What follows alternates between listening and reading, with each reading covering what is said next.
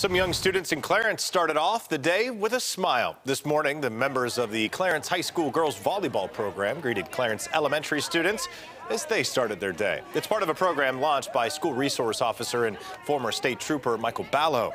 The younger students got a high five from the players as they started their school day.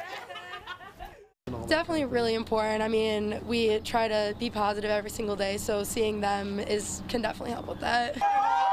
Well, the program is in place to allow high school students across the district to serve as role models for younger students. And I remember when my girls were in school in elementary at Smallwood, they would often have some of the high school teams come, and I don't know, my daughters loved it. They thought it was the coolest thing. You know what? I think it's really important for those teenagers Yeah. to realize that they are role models already. They don't think about it. They're so young, but they're already role models. Already. They're doing a good thing out there. They are. Well, Todd,